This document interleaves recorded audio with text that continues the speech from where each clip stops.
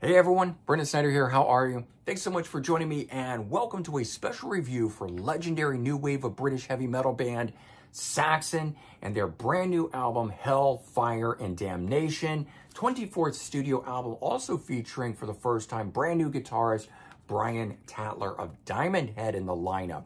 The album was just released on Friday, January 19th of 2024. I'm going to get into all that. I'll break it down, do a review and an unboxing.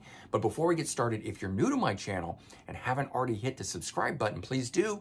Also leave a comment, hit like, all those things do help support my channel. I greatly appreciate it. And of course, as an added bonus, by turning on notifications, you're going to stay up to date on really cool videos just like this one here for Saxon, Hellfire, and Damnation album review. I always like to kick off with a little bit of history to help set the tone for everything and stuff I'm going to talk about in the review. So the band formed way back in 1975 under the original name Son of a Bitch. But what I find fascinating about that is the band has been around for nearly 50 years, 49 years in fact. And they're notable for leading the new wave of British heavy metal movement along with bands like Iron Maiden and Def Leppard. And while certainly an important part of all of that, they were never as big as either of those two bands, yet they still created quite a legacy for themselves nonetheless. Beginning with their self-titled debut in 1979 and then continuing for the next 5 albums, the band itself made some amazing music that really stood out amongst the new wave of heavy metal scene. Their second, third, and fourth albums, Wheels of Steel in 1980, Strong Arm of the Law in 1980 as well, Denim and Leather of 1981. All pure classics of the genre itself. And the title track, Denim and Leather, also was one of the movement's biggest anthems. So right in and of itself there, the band has, carved out a little niche for themselves. But throughout the band's career, they've never broken up. So in 49 years, they've continued going this whole time. Having 24 albums under their belt, 24 albums of original material, because they do have 2 covers albums as well. But up until just this past year in 2023, the 2 mainstays of the group have always been Biff Byford on vocals and guitarist Paul Quinn. But last year, Paul Quinn decided to retire from the band. Initially, when I heard that, I really felt a cause for concern. Certainly his departure was going to change the sound. What would the band sound like going forward? But I have to say, very, very relieved that they brought in another new wave of British heavy metal legend in guitarist Tatler from Diamond Head, which brings us to this new album, Hellfire and Damnation. So let's talk about it now. As I mentioned, 24th studio album, 26 overall when we count in those 2 covers albums. It is produced by Andy Sneap, who's worked with Judas Priest, Megadeth, Testament, Exodus, just to name a few. He's currently out on the road with Judas Priest. There's 10 tracks on the album. It clocks in at 42 minutes, which actually feels like the right length for this. Doesn't, stick around so long that you get tired of it, and it doesn't wrap up too early. It's just the right amount of time, in my opinion. Track 1, The Prophecy, is a narrated intro, so really there's 9 songs in all on this album. As I mentioned, it is the first album to feature new guitar player Tatler of Diamond Head. But Paul Quinn, original guitarist, does appear on the album. 2 songs, in fact. Track number 4, Fire and Steel, and track 10, Supercharger. Unfortunately, though, there are no writing credits, at least none that I could find on the album. It does mention that Biff wrote all the lyrics, but it doesn't tell us who wrote the songs themselves, because I ultimately would like to know how much Brian brought to the recordings, how much he influenced it.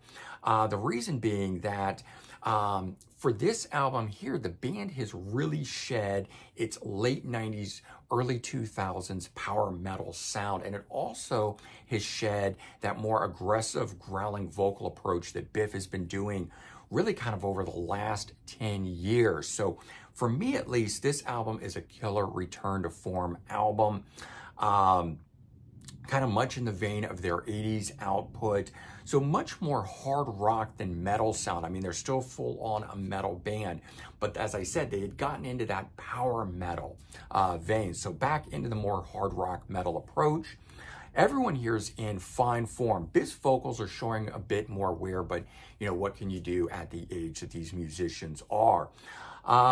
Despite the vocals being a little more rough at times, I still think he sounds in fine form when he does sing, though. Just pointing out there is a bit of change to his vocals.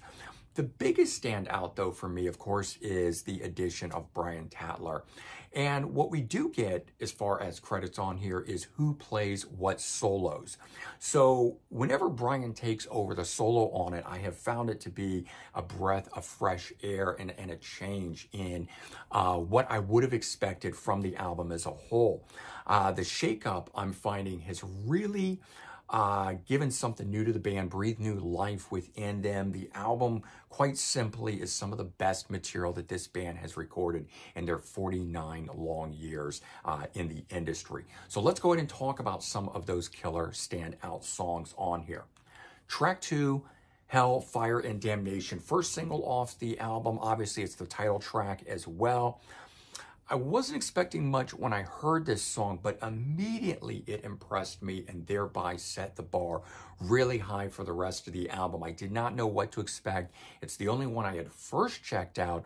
Before getting the album, I like to check out one track, know where it's going to be going, and then I, wait and reserve a sit down and listen for the entire album so that I can digest it all in one go. My favorite song on the album is track number 4, Madame Guillotine. This one here starts with a really interesting build in it before kicking in with some nice galloping guitar. Turns into a great rocker. It's also got some of Biff's best vocals on it, and it's got my favorite guitar solo of the album. Brian takes the first part. Doug takes the second part. I got to give a little shout out to Doug, show him some love, because I feel like his guitar parts on this album also elevated. Now, whether it's because Brian came in, there's some new guitar blood in there to help him to bounce off of or what, but Doug's always been great, but I really like what he's done here as well. I just feel like this album as a whole is a killer guitar record. Track 6, Kubla Khan and the Merchant of Venice, a killer, powerful driving tune, fierce hard rocker. This one just chugs along with all the right parts. Everything you want from a Saxon song is in this one. And of course, the guitar solos are killer as well.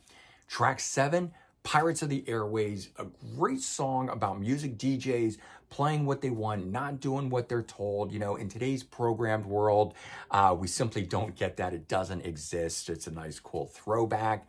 And track 8, another song I love, 1066, one of the heaviest songs on the album. It's got some pounding drums, killer guitars.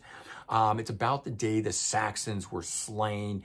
But Brian comes in with his guitar solo, very melodic solo at that. It counters the heaviness and creates an interesting dichotomy in the song. It's one of the reasons it stands out for me. So let's go ahead and take a look at the album. Here's the front cover. It's got some killer art on it, everything you'd expect or want from a Saxon album. And our back cover there, we've got the guys there, Biff right in the middle, and we've got Brian over here. There's your track listing going right across from it. We got the spine, and when we open this up here, that's our interior of it. Pop out the disc just so you can see what's behind it, which is a whole lot of nothing. Booklet, let's take a look at that. Same thing on the front cover there, and just an enlargement of the art. Talks about the band members. As I said, no writing credits. That kind of bummed me out. We got the lyrics.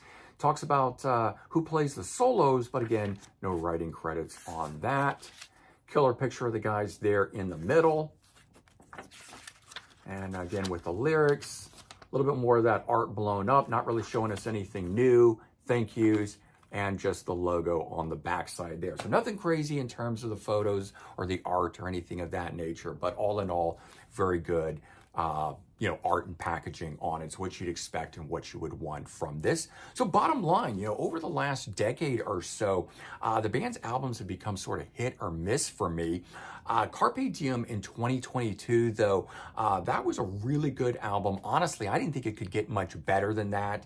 I have to say, in the band's 49-year-long career, I kind of thought that was going to be the peak of everything as they start to fade out here. But then they come back with this album here, and it's really shown me that the band still has a lot left to say, and I'm so glad for that. for a band that has been around nearly 50 years to put out such a killer album at this point, I think is amazing. As I said, the shakeup must have done some good for the band because not only is Brian shining on this, adding a different dynamic, but I feel like Doug has really stepped up his game as well. And all in all, everyone is sounding great on this album. So for me, this album has some of the best material that the band has recorded from throughout their career. I can't say that it necessarily rivals anything from that original 5-album run, but good stuff that can stand up next to it. I say do yourself a favor and check this out if you're a fan of Saxon, fan of new wave of British heavy metal music, or simply just like killer heavy metal. This album's for you. Definitely check it out. I don't think you're going to be disappointed about it. And so there you go. That is the album review for Saxon, Hellfire, and Damnation album review. Definitely go check it out. Let me know your thoughts. I've already heard from a lot of you guys thinking this was a great album. Hopefully more of you feel the same. I definitely think this album deserves some love and attention. All right, everyone. Take care. Have a good one. And I'll talk to you real soon. Bye-bye.